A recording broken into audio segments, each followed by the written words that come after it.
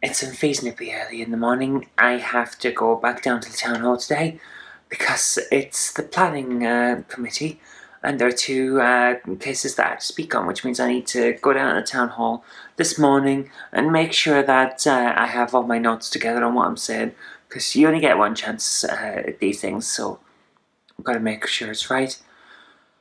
So it's been another busy day. That seems to be my catchphrase now. Busy day.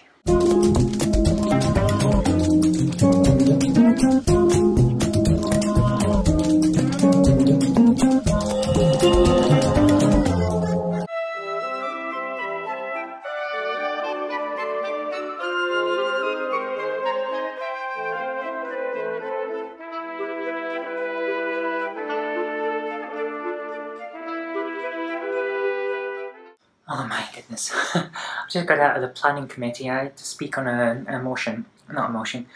application, and it's so hot in there. So hot. But at least I'm out there now. I get to go down in here in the Conservatives room for a bit. Brought a book to read to keep me going. So that should keep me going until the two people I need to speak to about last night's transphobia incident can get out of planning as well. And then, hopefully I get to go home and do some work. That'd be nice.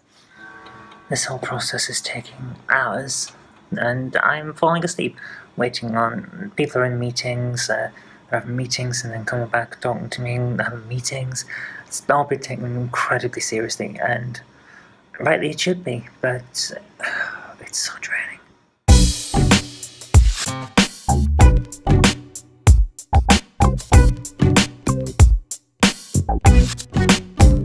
So I got home and I found a massive pile of stuff behind the door, so it's been one of those days where there's a lot of posts. Now, I'm one of those people where when you see a huge amount of posts, you always think, hang on, what have I forgotten? And it's the paranoid part of your brain thinks, what have I forgotten? Who's chasing me for something? But it's CEX stuff, of course it is, so we're going to go through that in a moment. That'll be fun. Okay, here's what's happened today. I spent a huge amount of it in the town hall. The morning spent dealing with paperwork, making sure I had everything I needed to deal with the planning meeting that I had earlier this afternoon. Now, once that was done, that should have been the end of things, but of course, last night happened. The transphobic attack on me, and I've now had to spend most of the day dealing with the fallout. Now, what happened after I finished recording for last night's vlog is that the issue kept going around and round and round in my head, as this kind of thing does. And as of course, that's most likely what it was supposed to do. That's why he did it. Because the attack that he made didn't have anything to do with the motion that was being debated at the time. He just stood up and ranted at me. It was a personal attack. He'd clearly been sitting there chewing over things and just decided to attack. Which is why I ended up reporting it as a hate crime. Yes, I did. Now, you got to remember, I'm a hate crime ambassador. I tell everyone that has issues where someone's shouted at them in the street with an transphobic abuse or homophobic abuse or racist abuse or disabled abuse or anything like that, if someone has done something that can be classed as a hate crime, then you should report it. That's why I tell everyone, because if you don't, then the police don't have the proper statistics on what's going on, which means that they can't get the funding to have officers deal with the proper crimes that are actually happening. The only thing that they've got is their statistics. If they don't have the right statistics, they will police the wrong things. So I always tell them to do that. And of course, I've got to stick by what I'm telling people, especially when, actually, if I'm truthful, it hurt a lot. I don't like what I'm... The guy had no reason to ever suggest that I was male. He's never met me as a male. I transitioned over 10 years ago.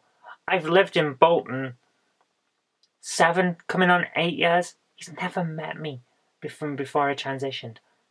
So there's no reason whatsoever. He couldn't even say, oh, I was just thinking, yeah, sometimes it slips because I'm so used to you. You'd never met me like that. So yeah, I ended up putting it in as a hate crime.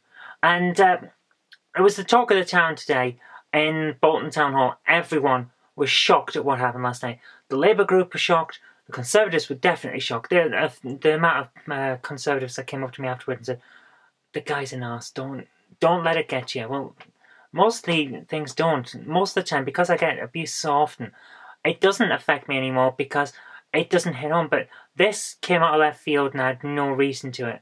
And that does hurt. I have to admit, it does hurt. what's happening now is, of course, I've reported it. It's out of my hands. What happens after this, I don't know. But the problem with this sort of thing is that if he's doing it, he feels secure to do it.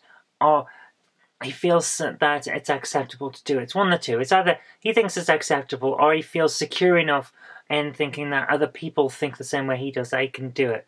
And that legitimizes it for other people, because it's, well, that guy stood up in the council, the premier forum for the town, where those who represent us, the people who make the decisions, they also think like I do, therefore it must be alright.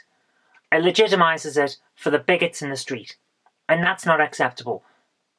So, of course I had to report it, and that, as a result, there's been meetings today in the town hall. People are shocked, but the Conservatives and the Labour groups have both had to have discussions, and it's just gone on and on and on. It was 7 o'clock by the time I got home. I went to the town hall at 10 o'clock this morning. I've been there for 9 hours. But, like I said, it's out of my hands now, and I can move on to other things. So, yeah, today I haven't done a comic because I've spent all day in the town hall because of what happened last night. I should have been there for 4 hours. I was there for 9 because of last night. Anyway, I did manage for lunch to pop out and have a quick check of CEX, so I'm going to talk about that in a minute. But let's have a look at what came in the post today, because that's a bit brighter and a bit nicer. So let's do some post. It's all from CEX because that's where we ordered from. So let's start off with something that you'll probably go, haven't you got all of these yet? Pro Evolution Shocker 11. Pro Evo 11, that's pretty good condition. Decent quality, especially since it's the old style, the newer style crappy boxes. Manual's all here, disc is in good condition as well, so I'm very happy to add that to the collection. We're going to get through all of these pretty quick. Next one up we have iToy Kinetic Combat. Not heard of this one before, but it turned up on the list of stuff, so I've got to have it. Decent quality case, manual's here, and disc is in reasonably good condition, although the case does have some dirt on the inside, which is a concern, because you never know what's going to be there after that now, do you? Next up we have Turbo Trucks. Again, decent quality case. I've done alright with these. Manual and CD are there. Pretty good, very happy with that one. Next up we have, again, that the official PlayStation magazine gave 1 out of 10. It's Smarty's Meltdown. I think this might be interesting to play. Most likely we'll end up with a Game Armor review of it at some point or something like that, so I'm going to put that aside to give it a test. Next up we have one that I wish I could have afforded when I first saw it back in the day, when the PlayStation 2 was the thing to have. It's Zone of the Enders. I never got it until now, but this does mean that I now have a game for every letter of the alphabet on PlayStation 2. So Zone of the Enders. Again, decent quality case, especially then considering that it's one of the black case early ones. Manuals here, discs here. I'll be having a quick look at that later on. Next up we have, this one I got because Jen thought it might be interesting. Great Battles of Rome, the History Channel. I know nothing about this. I'm going to give it a try later on, see where it is, but I literally know nothing about this game. It's severely damaged. The case is cracked. But the manual's here and the disc is here, so I can swap the case over if need be and see how that goes. Now, next up we have another Pro Evolution Soccer 2010. This time with no manual, but at least the disc's here. Decent quality case as well, so not too bad. Now, Strawberry Shortcake. I didn't know this existed until we saw it on the list. So, Strawberry Shortcake, the Sweet Dreams game. No idea what it's about. It looks like mini games or puzzles or something like that in the back. We'll see. No manual, so I'm hoping that it's easy to follow. It might not be. It might be one of those brain teasers. But disc here, and decent quality case, so I'm happy with that. See, stop sending me stickers. And last but not least from this set, what is it again? Secret Weapons over Normandy. Now, I'm wondering whether this is like a sequel to Secret Weapons of the Luftwaffe or something like that. I don't know. But we'll give it a try anyway. Looks reasonably decent. It's LucasArts, so it shouldn't be too bad. Decent quality case. No manual though. A bit annoyed, because I think this is going to be a flight sim that you need it for. But I do have the... Oh, I'm so tired. Oh. I do have the disc, and it seems in reasonably good condition. Right, so what did I pick up from CEX when I was out today in my very brief disappearance from the town hall? Well, Jade Cocoon 2. I don't know much about this, but what I do know is it's reasonably interesting.